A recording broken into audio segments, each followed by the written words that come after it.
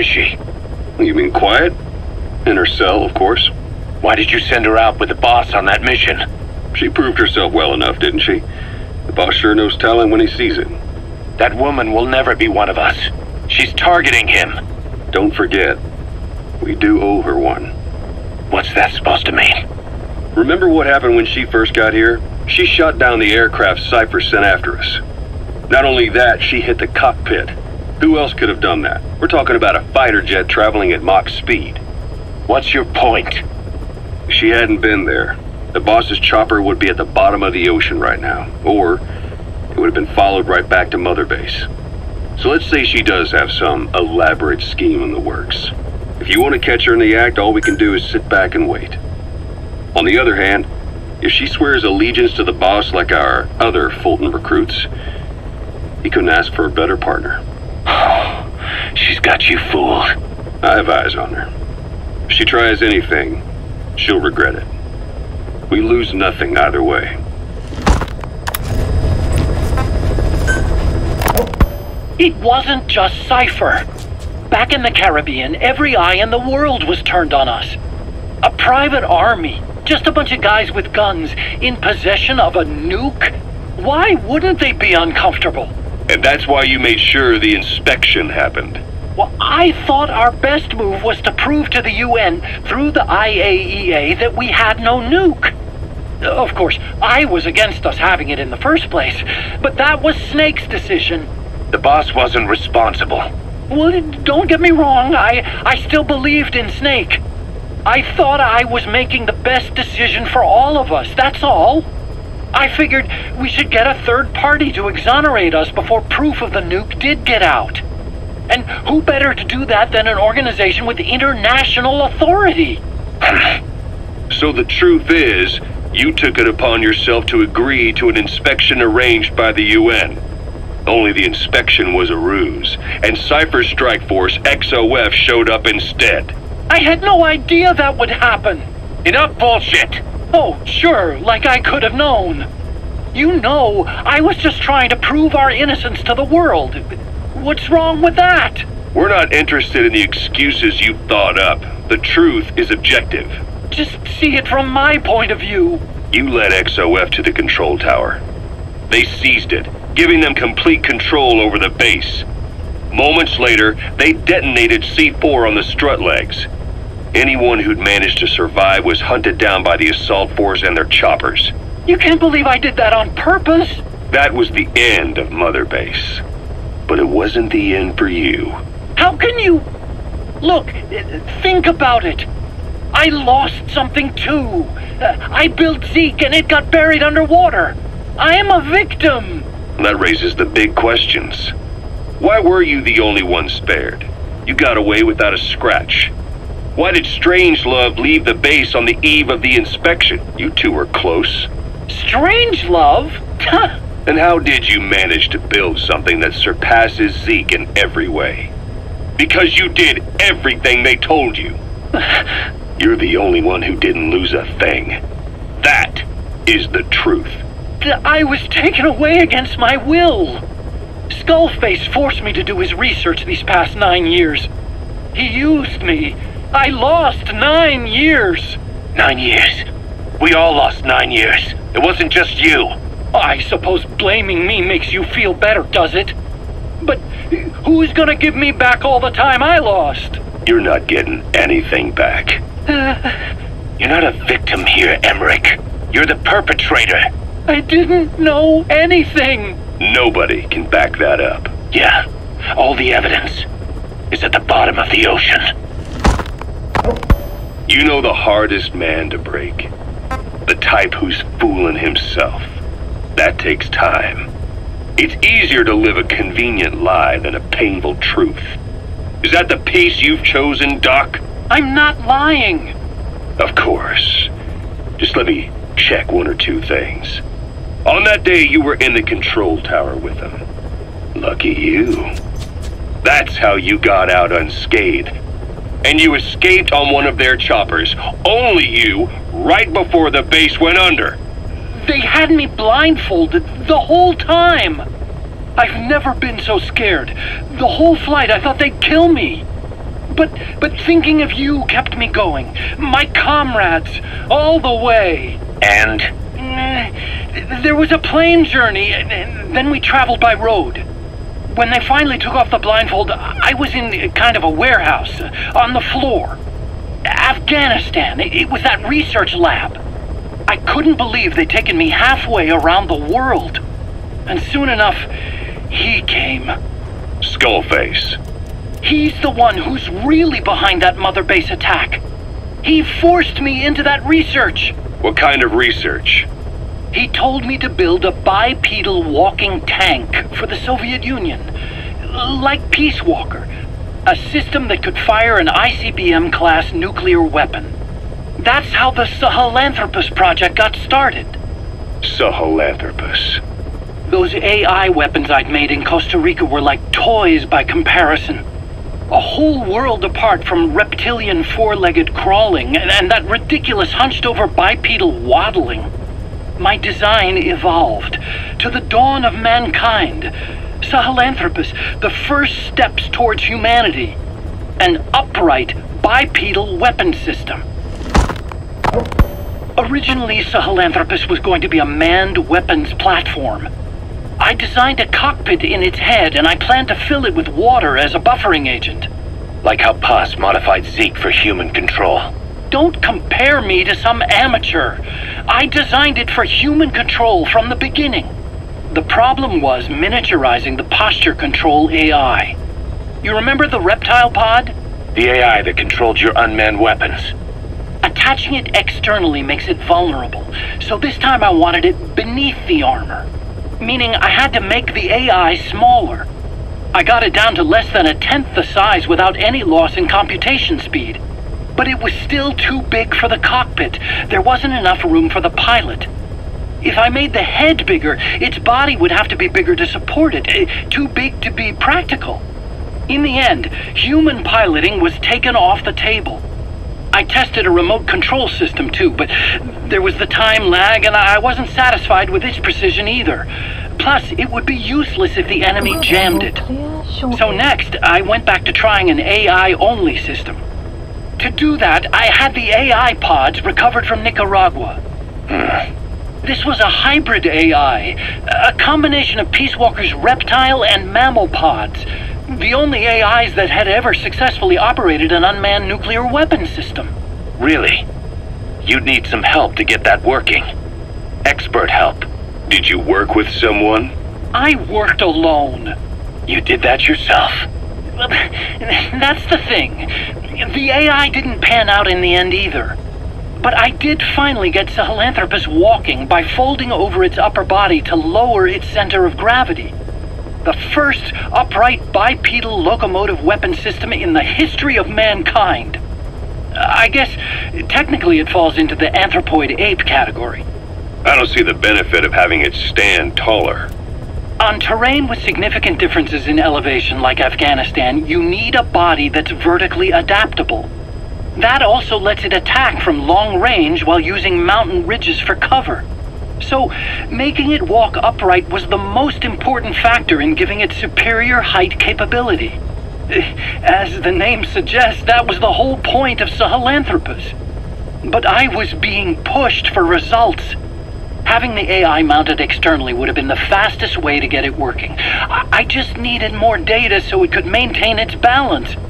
But Skullface refused to wait. He dismissed the idea of AI control and took Sahelanthropus away from me before I could finish it. But it was walking when it came after you. That's just it. I don't understand how Skullface got it to move upright, without a pilot or an AI.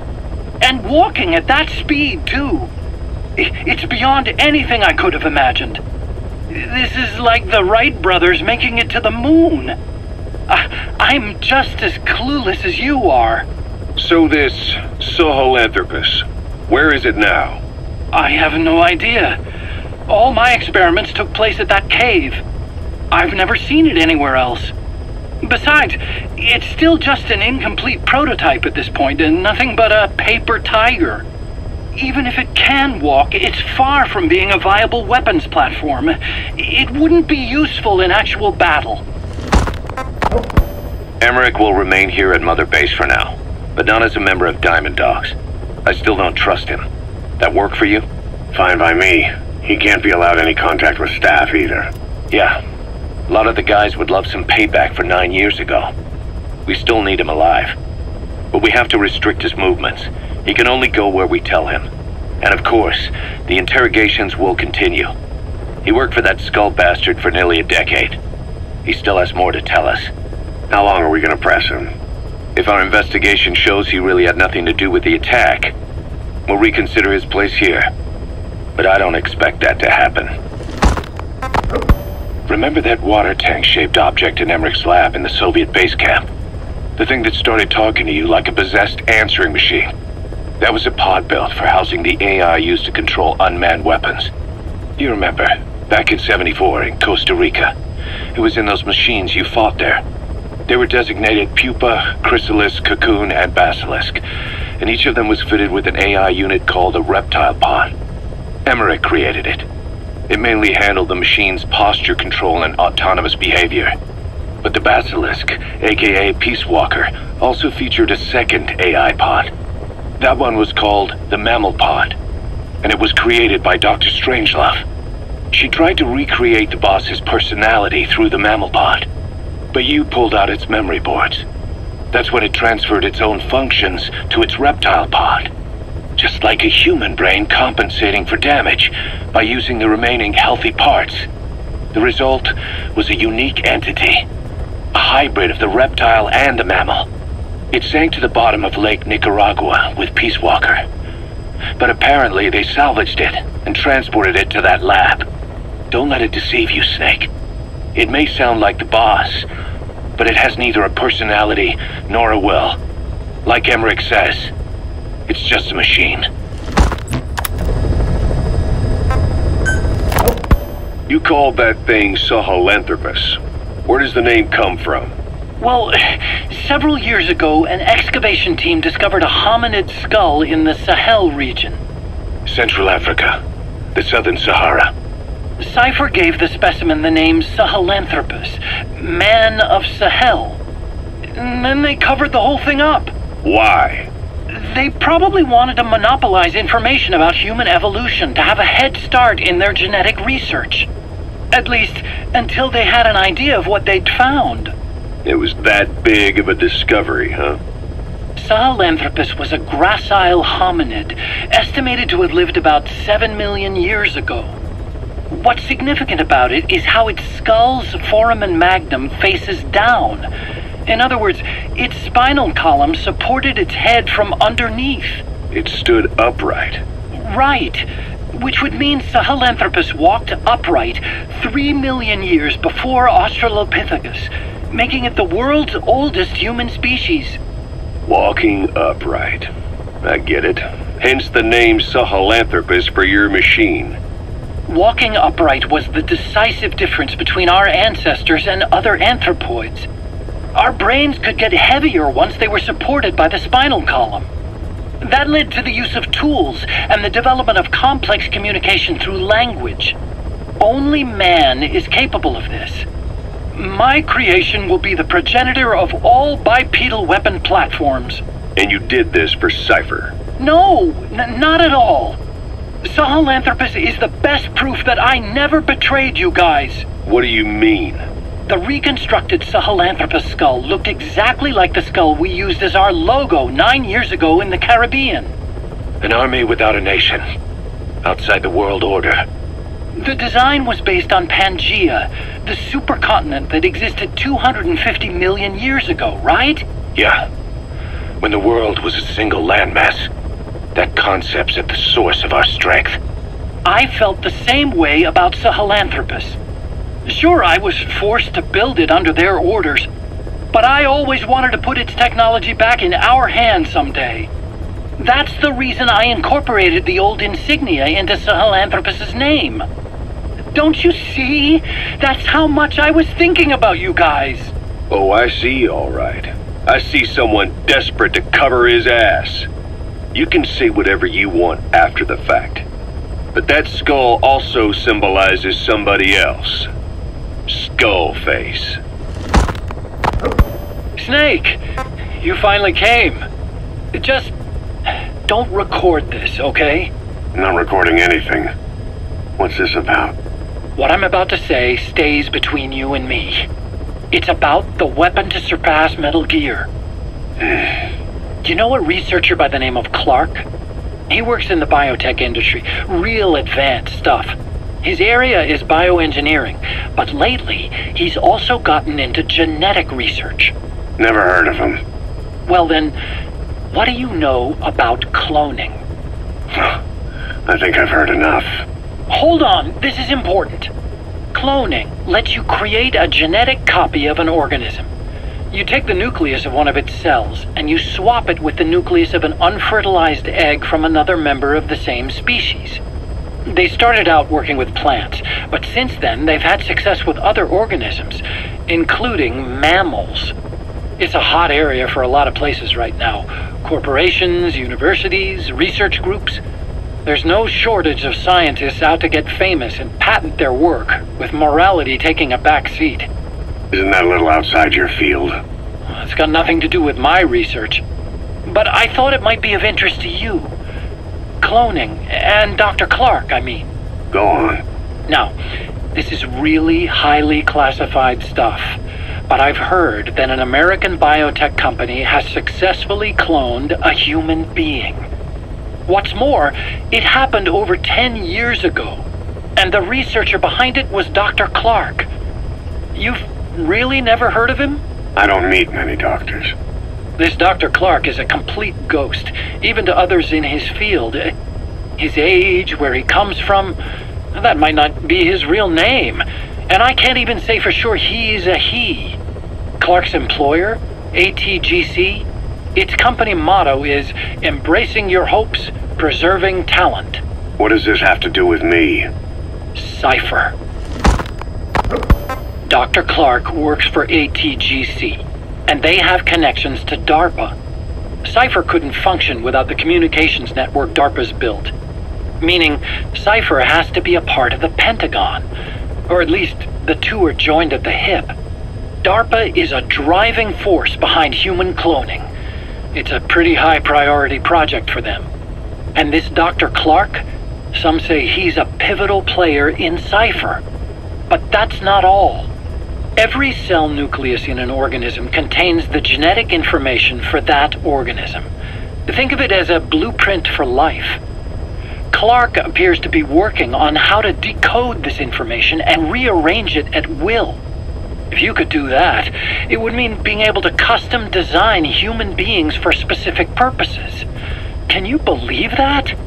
Suppose for a moment that this is all fact. A man of your talents, if your genetic information died with you, that would be a terrible loss for mankind. But what if mankind could preserve you for future generations by cloning you? All right, enough. I get the idea.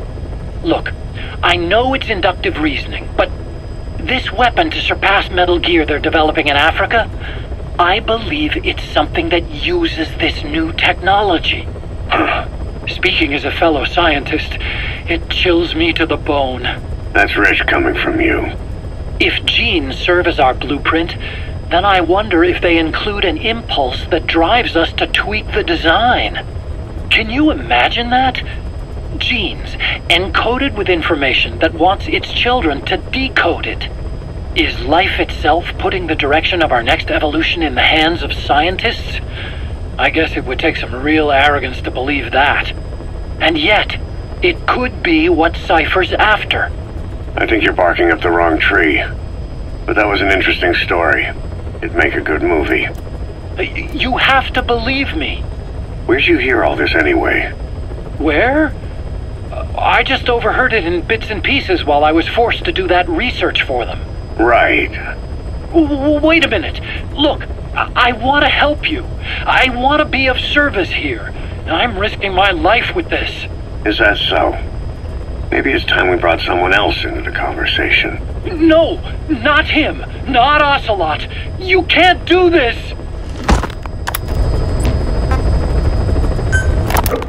Boss, I have the report on that cargo we stole from Cipher's truck. The PF was transporting two things. The analysis of that malachite has come back first. Naturally, the main compound is copper. There's also a small amount of cobalt. Nothing unusual so far. Southern Zaire is a well-known copper belt. However, in addition to these, we also detected a trace amount of uranium. The content percentage, though, is too low for nuclear development. It most likely came from Shinkolobwe mine. That's where the uranium in that area comes from. The mine's closed, as all the high-purity uranium ore dried up a long time ago, but you could probably still find it there in small quantities. That said, there are plenty of other uranium mines that are in operation, like in Niger, Namibia, South Africa. Why go to an abandoned mine to scrape up whatever's left and ship it out in mass quantities without refining it? They were transporting that yellow cake too, which would suggest they have the technology to refine uranium. Anyway, that about sums it up. Unfortunately, the analysis of that yellow cake is taking a little longer. I'll let you know when it's done. Boss, sorry to keep you waiting. We finally finished analyzing that yellow cake cipher was moving. There was nothing unusual about the composition of the yellow cake itself. Most of it was oxidized uranium, with the rest being impurities, various metals as well as traces of organic matter. What's interesting is the composition of these impurities. When we checked them against the impurities found in the copper ore, it was clear the yellow cake didn't come from Shinkolobwe, meaning they went to the trouble of mining two sources of uranium, then transported them together in different states. Another thing, we detected a very thin layer of highly enriched uranium in the middle of the yellow cake. Now that is very interesting. It may not be a lot, but it points to the existence of uranium-enriching technology. After all, yellow cake can't naturally produce highly enriched uranium. If they could mass-produce this, they'd be just one step away from a gun barrel-type nuclear bomb. But uranium enrichment requires advanced technology and a large-scale facility. If that kind of place existed in Zaire, the Soviet Union wouldn't sit idly by. And there's another question. Where were they transporting the yellow cake and malachite uranium? The first place that comes to mind is South Africa. The government was supposed to have abandoned nuclear weapons development after caving to international pressure. But rumors persist that it's continued in secret. Plus, CRS were escorting the truck, and they're based out of South Africa. And then South Africa does have an abandoned test site. If Cipher's involved with nuclear development in South Africa, but how would that fit with their weapon to surpass Metal Gear? We need more information. Shinkolobwe. There's a name I haven't heard in a while. The U.S. bought a lot of uranium from Shinkolobwe mine during World War II for the Manhattan Project. They even sent a squad from the Army Corps of Engineers to reopen the mine after it was flooded. That's how good its uranium must have been. With that, the world's first nuclear test was a success. Shinkolobwe uranium might have been used in the Hiroshima and Nagasaki bombs too. Just hearing its name is like seeing all the phantoms of the war rise up to haunt us. But all the uranium's dried up, and the mine's been closed for years. So someone reopened it? Right. Zero-risk security seized control of the area and were forcing locals to work in it. And the Zairean government was getting a slice of what they took in exchange for looking the other way. Mobutu has to finance his tastes somehow. He'll gladly sell the rights to some old mine. The question is, why would zero-risk security do this kind of thing? Or rather, why were their employers, Cipher, interested in an abandoned mine? They'd be getting trace amounts of uranium, yet to the naked eye it appears to be ordinary malachite, meaning security would be lax.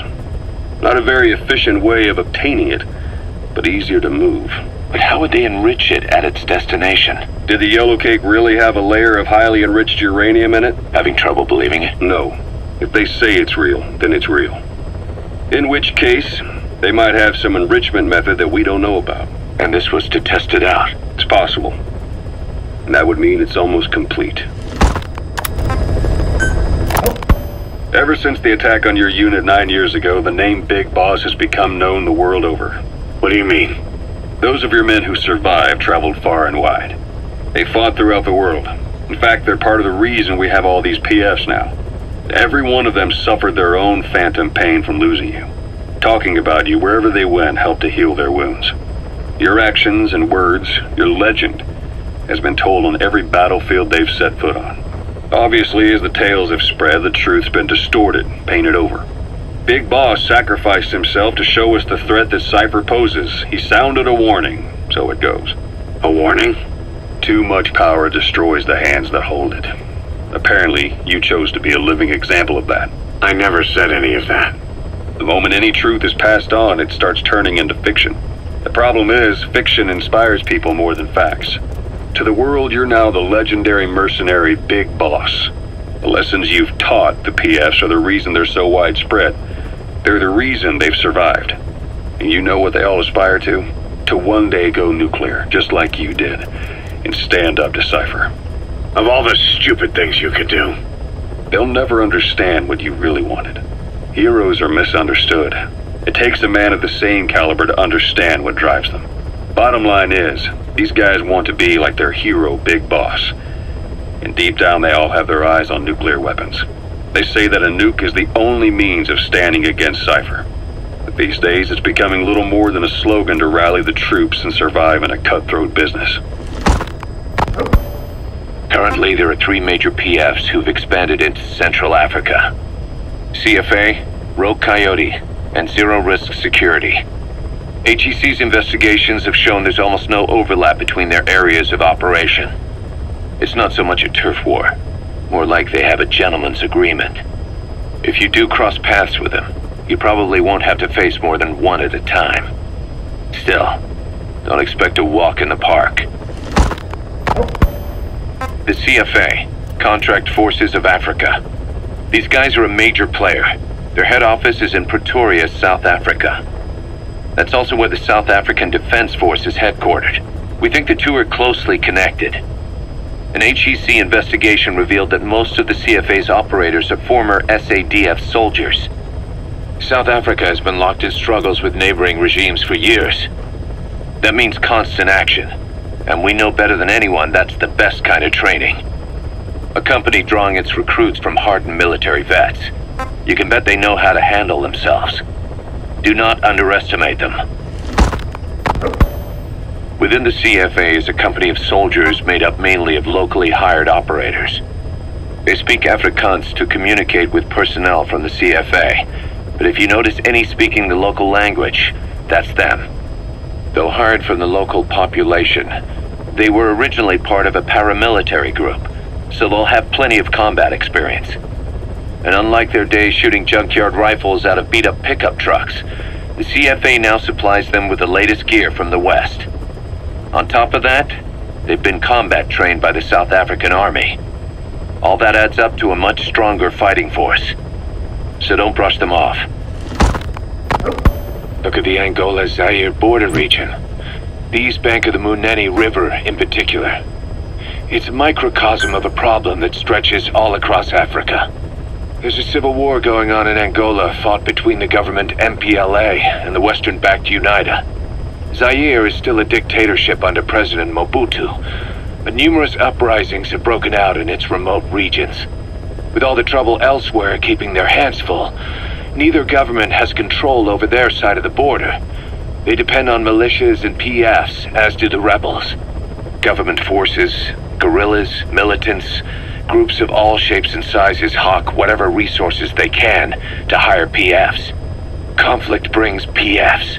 PFs expand the war zone, and more conflicts erupt in a continuous chain reaction. Sounds like our kind of work.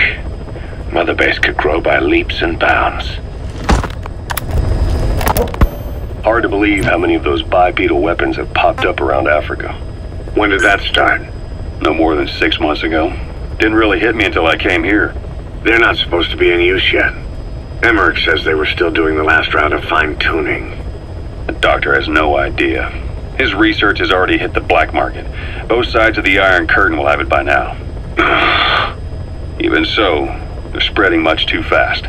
Sure, the Walker gears can operate in any terrain. Their mobility's just as good in the jungle as it is in the desert. That would come in handy in a place like Africa. They are modules that can one day be used as nuclear weapon systems. And with that in mind, the numbers are way too large. There must be another reason they're so widespread. Like what? It's all about needs. To small-time outfits like most of these private forces, this product is a dream come true. Hell, it goes beyond PFs. This is the ultimate weapon, the forbidden fruit, for anyone with an enemy to fight and people to defend. A nuclear deterrent. Exactly. Sounds familiar, huh? PFs are all operating off your playbook. You created these times. But could this be the new weapon in Africa that Emmerich talked about? If it is, why is Cipher letting everyone and his brother get their hands on one? What comes next? Selling nuclear weapons in the open? Making them public property? Why don't they give that a try? Then the next war really will be fought with sticks. Right. The man we're dealing with isn't foolish enough to make a suicide pact with the world. So, what is Cipher really up to? Zero Risk Security aren't as hardcore a military outfit compared to the other two PFs in this region.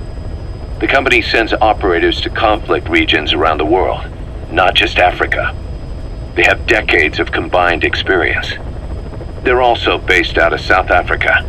Their headquarters is in Johannesburg. A lot of their work involves corporate security for South African companies, but a good number of their operators are retired South African military. So don't mistake them for a bunch of security guards.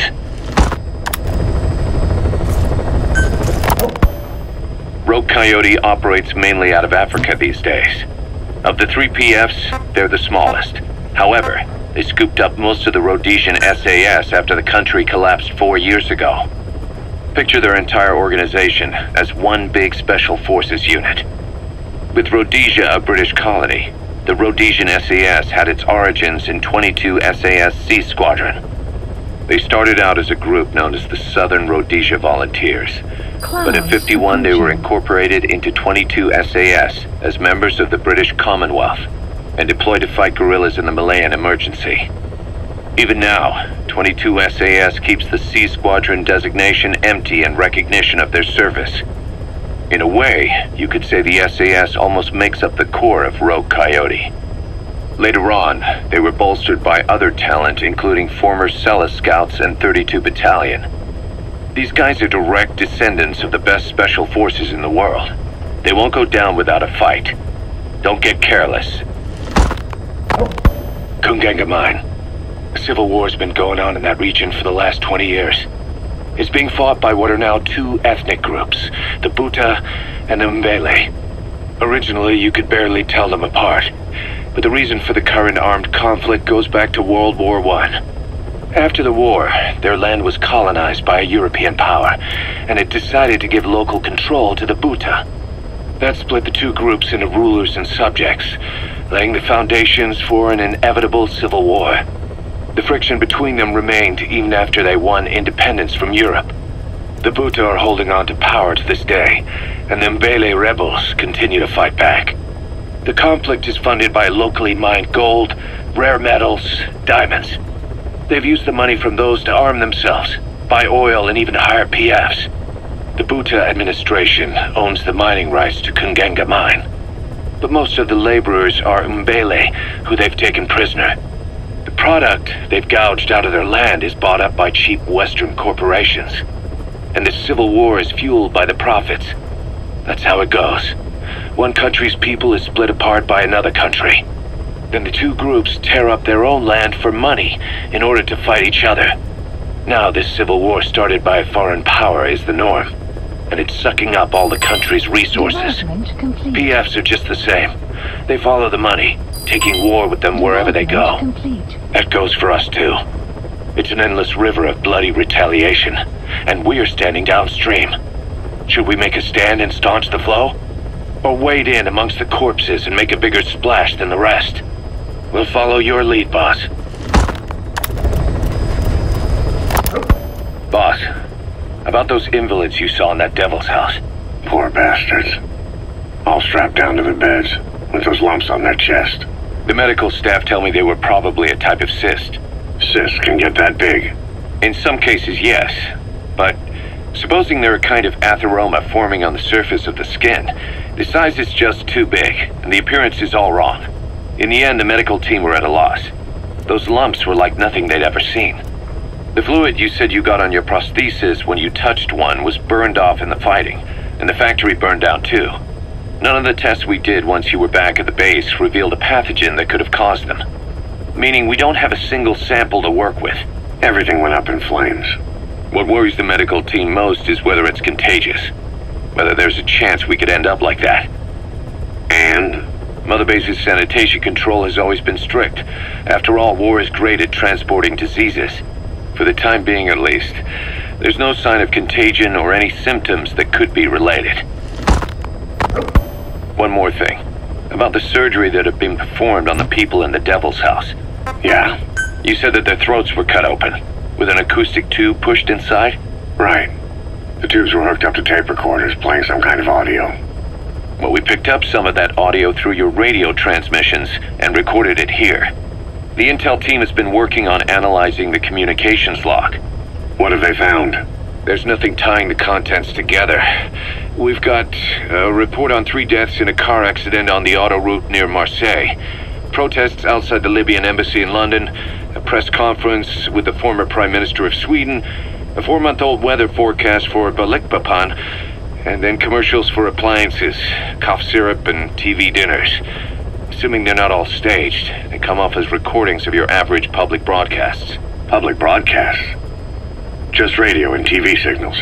Yes, and from all over the world. We're looking into whether they're genuine or not, just to be sure. What else?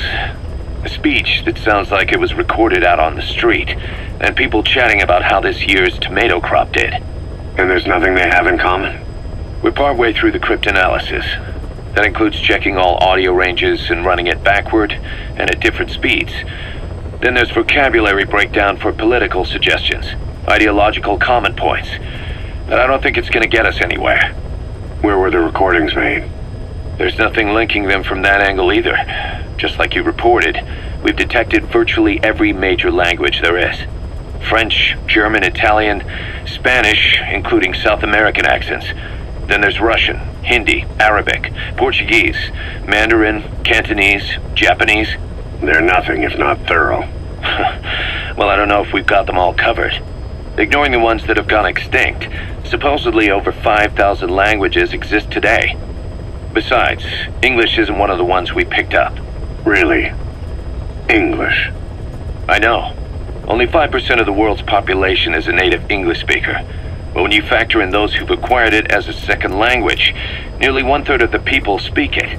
The world's dominant lingua franca. You gotta figure they had it somewhere among all the languages in that place. No English.